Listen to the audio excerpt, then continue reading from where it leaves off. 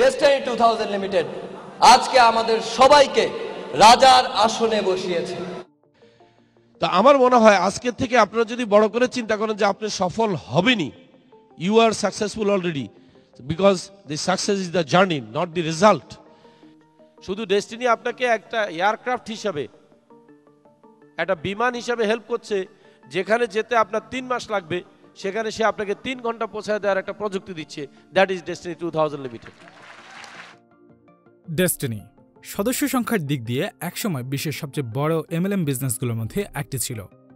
সফলতার সর্বোচ্চ চূড়ায় প্রতিষ্ঠানটির মোট সদস্যের সংখ্যা ছিল ৬৬ লাখেরও বেশি। প্রতিষ্ঠার মাত্র কয়েক বছরেই ১ কোটি টাকারও কম পেইড আপ ক্যাপিটালের কোম্পানিটির পেইড আপ ক্যাপিটাল ছাড়িয়ে গিয়েছিল ১২০০ কোটি টাকারও বেশি। এক যুগের বেশি পথ চলায় ডেস্টিনি গ্রুপ হয়ে উঠেছিল বাংলাদেশের অন্যতম শীর্ষ গ্রুপ অফ কোম্পানিগুলোর মধ্যে একটি, যার অধীনে ছিল টেলিভিশন চ্যানেল ও পত্রিকা থেকে শুরু করে বিল্ডার্স, ডেভেলপমেন্ট, প্রিন্টিং ও প্যাকেজিং কোম্পানি সহ মোট ৩৪টি ছোট বড় প্রতিষ্ঠান। কিন্তু বর্তমানে এই ডেস্টিনি গ্রুপই বাংলাদেশের ইতিহাসের সবচেয়ে বড় স্ক্যামগুলোর মধ্যে একটি। ইতোমধ্যেই প্রতিষ্ঠানটির শীর্ষ কর্তা ব্যক্তিদের বিরুদ্ধে আদালত বিভিন্ন মেয়াদে কারাদণ্ড ও অর্থদণ্ডের আদেশও দিয়েছে। আমাদের আজকের ভিডিওতে আপনাদের জানাবো ডেস্টিনি 2000 লিমিটেড আসলে কি করেছিল।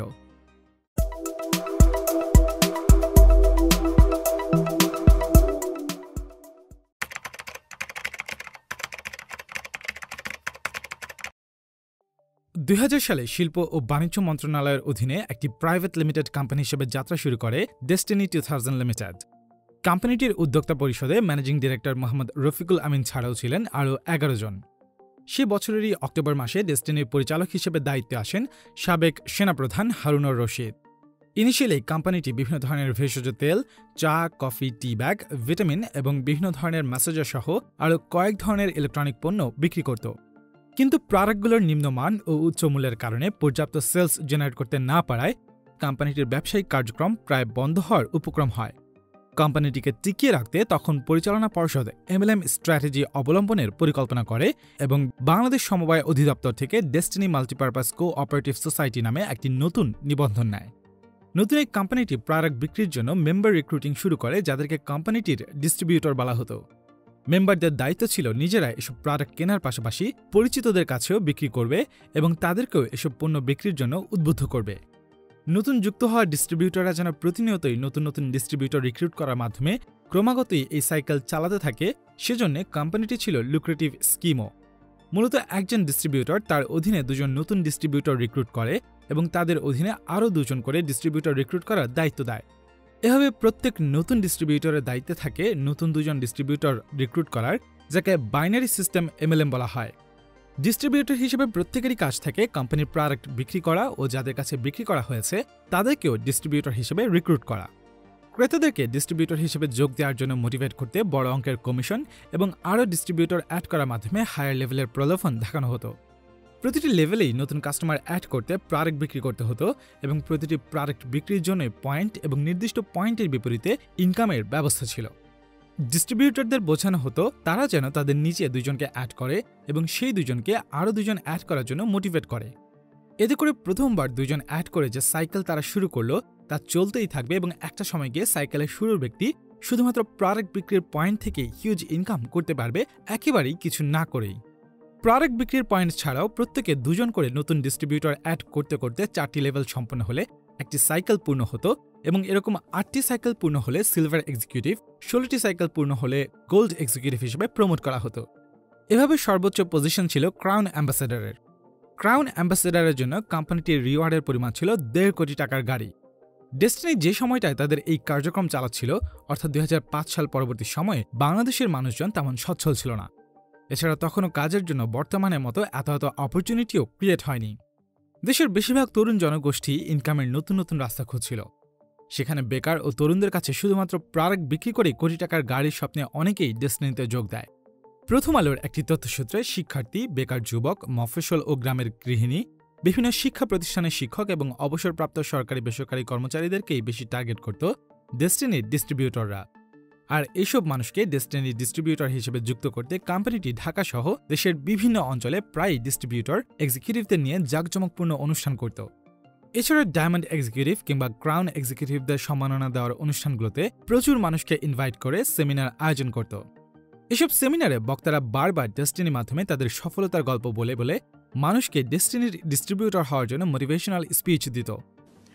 সেই দিন আমি রাজীব এসেছিলাম, বাসা থেকে সিদ্ধান্ত নিয়ে এসেছিলাম অনুষ্ঠান থেকে আমাকে মোটিভেট হয়ে ঝাঁপিয়ে পড়তে হবে ডায়মন্ড হওয়ার জন্য। আর এসব শুনে যারা ডিস্ট্রিবিউটর হিসেবে যুক্ত হতো তাদের বেশিরভাগই ডেস্টিনির মূল বিজনেস না বুঝে শুধুমাত্র নিজেদের ভাগ্য পরিবর্তনের উদ্দেশ্যে যুক্ত হতো কোম্পানিটির সাথে। 2011 সালের সেপ্টেম্বরের শেষ আপডেট পর্যন্ত ডেস্টিনির মোট সদস্য সংখ্যা ছিল 66 লক্ষেরও বেশি। এদের মধ্যে মাত্র একজন ক্রাউন এক্সিকিউটিভ পর্যায়ে পৌঁছতে পেরেছিলেন।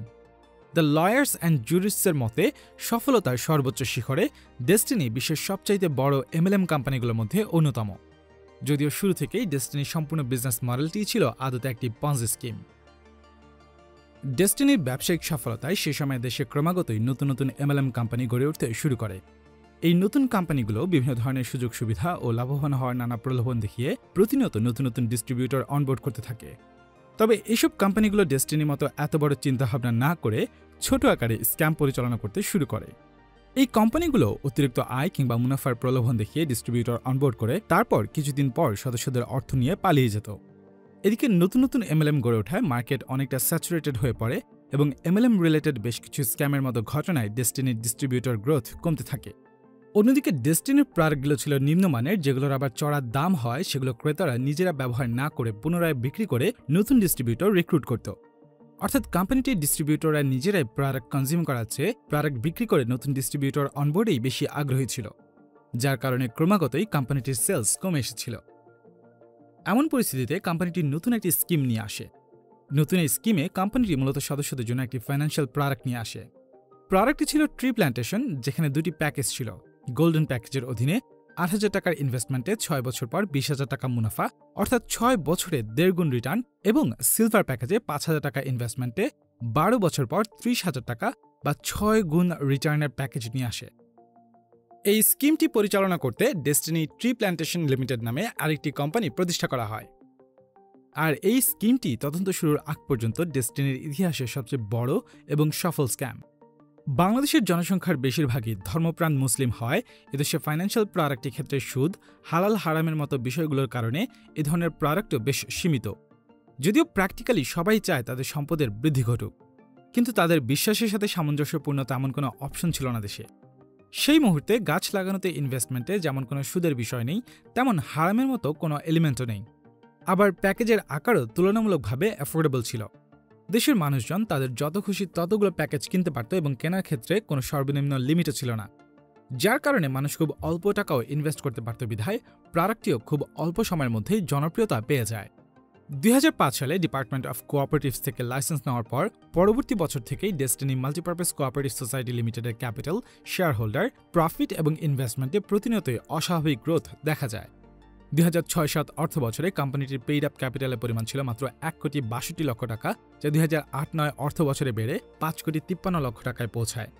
তবে ট্রি প্ল্যান্টেশন স্কিম ইন্ট্রোডাকশনের পরবর্তী বছর অর্থাৎ 2009-10 অর্থ বছরে পেইড আপ ক্যাপিটালের পরিমাণ বেড়ে দাঁড়ায় 300 কোটি টাকা এবং পরবর্তী 2010-11 অর্থ বছরেই তা আরও অস্বাভাবিক হারে বেড়ে প্রায় 1200 কোটি টাকাতে পৌঁছায়।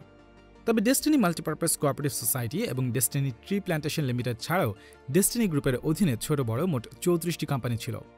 এগুলোর মধ্যে পত্রিকা দৈনিক destiny, TV channel Baishakhi television, destiny shopping centre, diamond builders limited, destiny developers limited, destiny printing and packaging limited, destiny agro industries limited, destiny best airlines limited O destiny 2000 limited অন্যতম।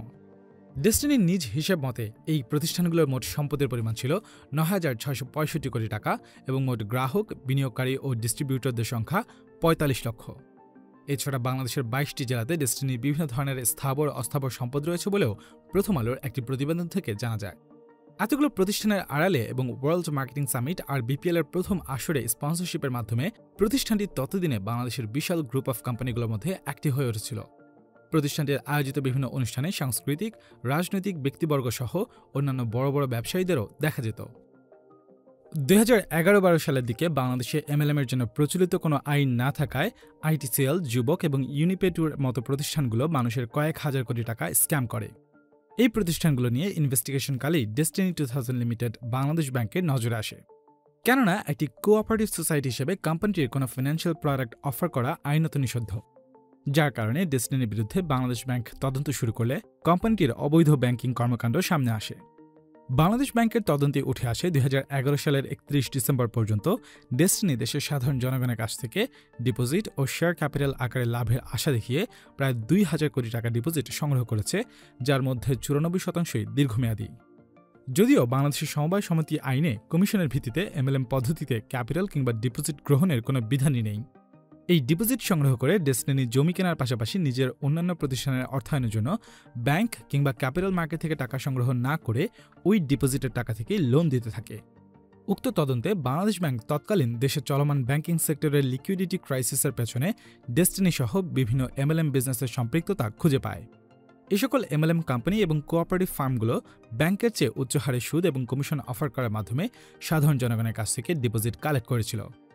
বাংলাদেশ ব্যাংকের তদন্তের রিপোর্ট সামনে আসলে দুর্নীতি দমন commission O department of কোঅপারেটিভসের পাশাপাশি বেশ কিছু সরকারি এজেন্সি ডেস্টিনি গ্রুপের বিরুদ্ধে তদন্ত শুরু করে। 2 মাসের তদন্ত শেষে সে বছর জুলাই মাসে ডেস্টিনি গ্রুপের ম্যানেজিং ডিরেক্টর রফিকুল আমিন ও চেয়ারম্যান অবসরপ্রাপ্ত lieutenant general M Harunur Rashid সহ 22 জন কর্মকর্তার বিরুদ্ধে মানি লন্ডারিং আইনে মামলা করে দুর্নীতি দমন কমিশন। অন্যদিকে সে বছর আগস্ট মাসে 4 মাস তদন্তের পর ডিপার্টমেন্ট অফ কোঅপারেটিভস বা ডিওসির তদন্তের রিপোর্টে ministry of local government, rural development and কোঅপারেটিভসের কাছে জমা দেওয়া হয়। 2011-12 অর্থ বছরে destiny multipurpose cooperative society limited cooperative অথরিটির কাছে 34টি কোম্পানিতে মোট 394 কোটি টাকা ইনভেস্ট করার অনুমতি চায়। আইন অনুযায়ী কোনো কোঅপারেটিভ সোসাইটির ইনভেস্টমেন্ট যদি 5 লক্ষ টাকার বেশি হয় তবে অবশ্যই ডিওসি থেকে অনুমোদন নিতে হবে। কিন্তু ডিপার্টমেন্ট অফ কোঅপারেটিভসের রিপোর্ট অনুযায়ী ইনভেস্টমেন্টের অনুমোদন চাওয়ার 1 বছর আগেই 2010-11 অর্থ বছরে 27টি প্রতিষ্ঠানে মোট 251 কোটি টাকা ইনভেস্ট করে ফেলে destiny multipurpose cooperative society limited. এমনকি এই 34টি প্রতিষ্ঠানের বেশিরভাগই খাতা কলমে রেজিস্টার্ড থাকলেও বাস্তবে সেগুলোর কোনো অস্তিত্বই ছিল না।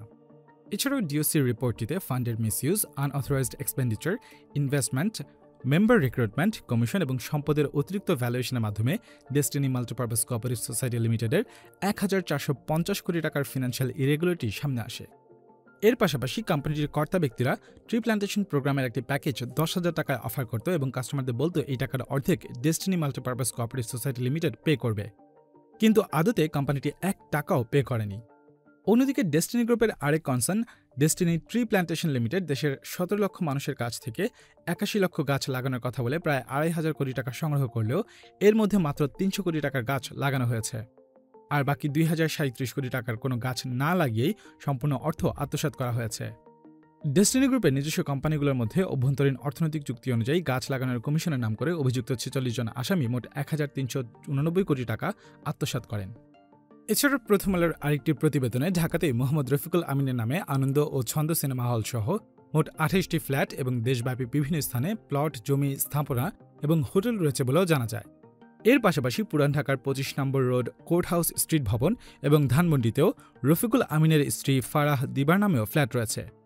এছাড়া বান্দরবান, চট্টগ্রাম ও কক্সবাজারে ডেস্টিনি 24টি রাবার বাগানের পাশাপাশি খুলনায় 7 একর জমি, 6টি বিভাগীয় শহরে ডেস্টিনি ইন্টারন্যাশনাল বিজনেস সেন্টার নির্মাণের জমি, কক্সবাজারে জমিসহ নির্মাণাধীন হোটেল এবং গাজীপুরে ডেস্টিনি অ্যাগ্রো ইন্ডাস্ট্রিজ স্থাপনের জন্য জমি রয়েছে কোম্পানিটির নামে। এই সকল বিষয় পর্যালোচনা করে 2012 সালের 31 July destiny multipurpose cooperative society ও destiny tree plantation limited company দুটির নামে বিনিয়োগকারীদের 4,000 কোটি টাকারও বেশি অর্থ আত্মসাৎ ও বিদেশে পাচারের অভিযোগে ডেস্টিনি গ্রুপের ম্যানেজিং ডিরেক্টর রফিকুল আমিন সহ কোম্পানিটির অন্যান্য কর্মকর্তাদের বিরুদ্ধে রাজধানীর কলাবাগান থানায় দুটি মামলা করে দুদক। প্রথম আলোর একটি তথ্যসূত্রে মামলার পরবর্তী 2 বছরে দুদক প্রতিনিয়ত তদন্ত চালিয়ে যায় এবং 2014 সালের 4 মে ডেস্টিনি মাল্টিপারপাস কোঅপারেটিভ সোসাইটির মামলায় 46 জনের বিরুদ্ধে এবং ডেস্টিনি ট্রি প্ল্যান্টেশন লিমিটেডের মামলায় 19 জনের বিরুদ্ধে আদালতে অভিযোগপত্র জমা দেয়। রফিকুল আমিন সহ বেশ কয়েকজন কর্মকর্তা জেলে থাকা অবস্থায় কোম্পানিটির অন্যান্য সদস্যরা ডেস্টিনির কার্যক্রম সচল রাখার চেষ্টা করেছিল। রফিকুল আমিন নিজেও জেলে থাকাকালীন ডেস্টিনিকে টিকিয়ে রাখার চেষ্টা করেন। ইনফ্যাক্ট প্রথম আলোর 2021 সালের একটি তথ্যসূত্রে জেলে থাকা অবস্থাতেই তিনি D2 নামে আরেকটি কোম্পানি প্রতিষ্ঠার পরিকল্পনা করেছিলেন এবং অসুস্থতার ভান ধরে বঙ্গবন্ধু শেখ মুজিব মেডিকেল ইউনিভার্সিটির প্রিজন সেল থেকে সে বছর মে-জুন মাসে জুম মিটিংয়ে ইনভেস্টরদের সাথে এ বিষয়ে আলোচনাও করেছিলেন। 2022 সালের 12 মে ডেস্টিনি মাল্টিপারপাস কোঅপারেটিভ সোসাইটির কর্মকর্তাদের বিরুদ্ধে করা মামলায় আদালত ডেস্টিনি গ্রুপের ম্যানেজিং ডিরেক্টর রফিকুল আমিনকে 12 বছরের কারাদণ্ড এবং 200 কোটি টাকা অর্থদণ্ড, চেয়ারম্যান মোহাম্মদ হোসেনকে 10 বছরের কারাদণ্ড এবং 1 কোটি 50 লক্ষ টাকা অর্থদণ্ড এবং প্রেসিডেন্ট ও সাবেক সেনাপ্রধান এম হারুনুর রশিদকে 4 বছরের কারাদণ্ড ও 3.5 কোটি টাকা অর্থদণ্ড প্রদান করেন। এছাড়া বাকি আসামিদেরকে 5 থেকে 9 বছরের কারাদণ্ডের পাশাপাশি বিভিন্ন অ্যামাউন্টের অর্থদণ্ড দেওয়া হয়েছে। পরবর্তীতে একই বছরের 12 জুন অর্থ আত্মসাৎ ও পাচারের এক মামলায় ডেস্টিনি গ্রুপের ম্যানেজিং ডিরেক্টর রফিকুল আমিনের স্ত্রী ফারাহ দিবাকে 8 বছরের কারাদণ্ড ও 40 কোটি টাকা অর্থদণ্ড দেওয়া হয়েছে। এছাড়া ডেস্টিনি ট্রি প্ল্যান্টেশন লিমিটেডের নামে অর্থ আত্মসাৎ ও পাচারের অভিযোগের মামলাটি বর্তমানে একই আদালতে বিচারাধীন রয়েছে।